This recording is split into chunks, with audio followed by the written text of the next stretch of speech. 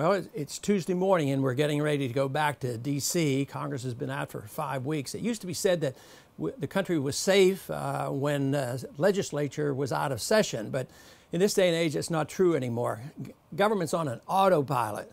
The bureaucracies work, the IRS works, the wars continue, so Congress isn't all that necessary. But anyway, things could get worse as we go back into Congress. But already we've been told we won't even be voting on Friday, so there's not going to be too much of a legislative agenda this week. Obama, of course, will be speaking to the kids today and speaking to a joint session of Congress tomorrow. And I've already heard that the vote on the medical care bill might not come until December. So some good things have happened this summer, these past 5 weeks, especially at the town hall meetings. The American people spoke out and they got their 15 minutes of fame on TV. And it looks like the American people aren't very happy. And I don't blame them. And I like the idea that they're directing their attention to Washington. So we will soon find out that whether or not the Congress and the President have become more cautious. Let's hope so. There's been a lot of talk about whether or not the President should be addressing these kids in the public school today. And I'm sure his message will be rather benign and in many ways very positive. But the stronger message is why is he doing it, and under what authority does a president enter into every classroom in the nation? To me, it's nothing more than symbolism to show that where is the power, where is the authority, where does the control of education come from?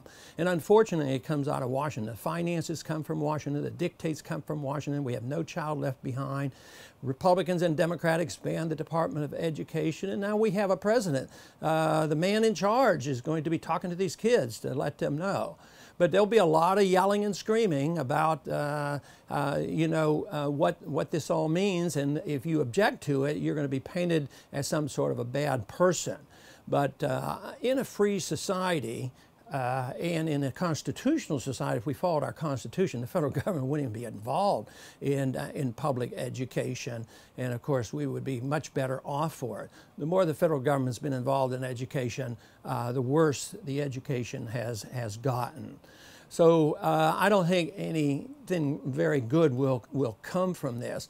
And tomorrow night, everybody will be anxiously waiting to hear what the president will say about his plans. After all these months of talking, now we might hear from the president what his actual plans are.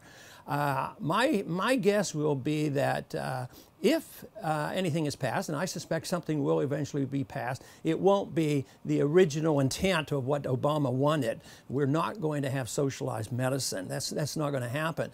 But we could have more corporatism involved in medicine, much more corporations. He has not taken on the corporations.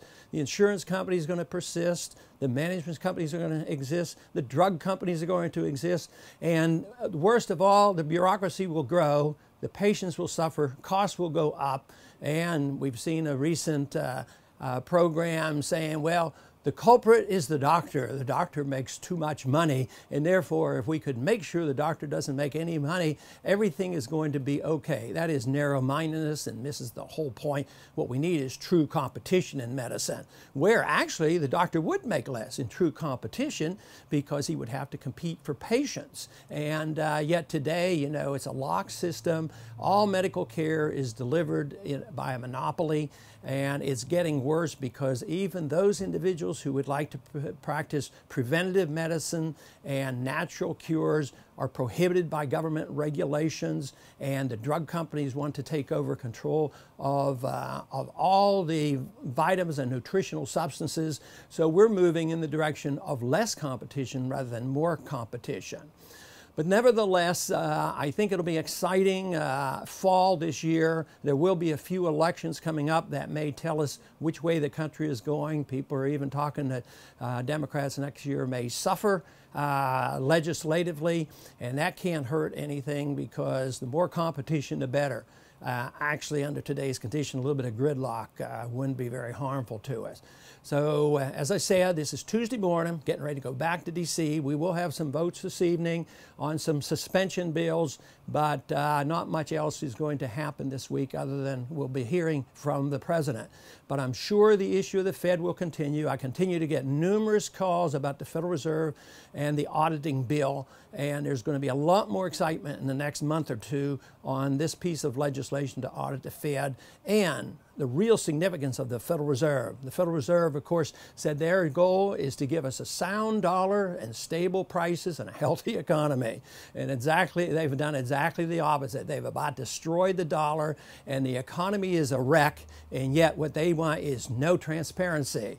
So I would say that if anybody with some common sense could look at the Federal Reserve and say that they deserve secrecy and no transparency when the Federal Reserve, has been so responsible for our very weak economy and the potential of the total destruction of our dollar.